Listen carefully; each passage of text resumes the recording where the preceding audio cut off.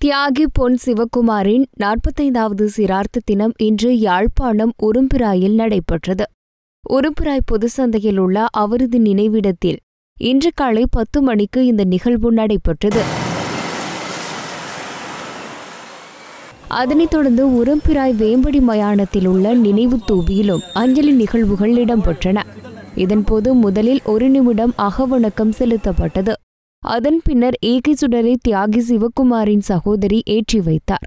அதனைத் தொடர்ந்து அன்னாரின் ஒளிப்படத்திற்கு மலர் மாலை அணிவிக்கப்பட்டு அஞ்சலி செலுத்தப்பட்டது.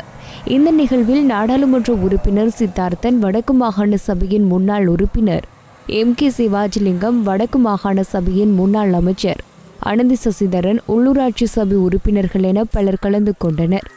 தமிழ் மக்களின் ஆயுத போராட்ட முன்னோடிகளில் ஒருவரான பொன் சிவகுமாரன் 1974ஆம் ஆண்டு இதே நாள் கோப்பாய் போலீசாரினால் சுற்றி வளைக்கப்பட்ட நிலையில் சயனைட் அருந்தி தற்கொலை செய்திருந்தார். இதன் மூலம் ஈழப் போராட்ட வரலாற்றில் முதலாவது உயிரிழப்பாக பொன் சிவகுமாரின் மரணம் இலங்கை தமிழ் மக்களின் வரலாற்றில் இடம் பிடித்திருந்தமை குறிப்பிடத்தக்கது. இது போன்ற முக்கிய செய்திகளை உடனுக்குடன் அறிந்து கொள்ள ஆதவன் யூடியூப் சேனலை சப்ஸ்கிரைப் செய்யுங்கள்.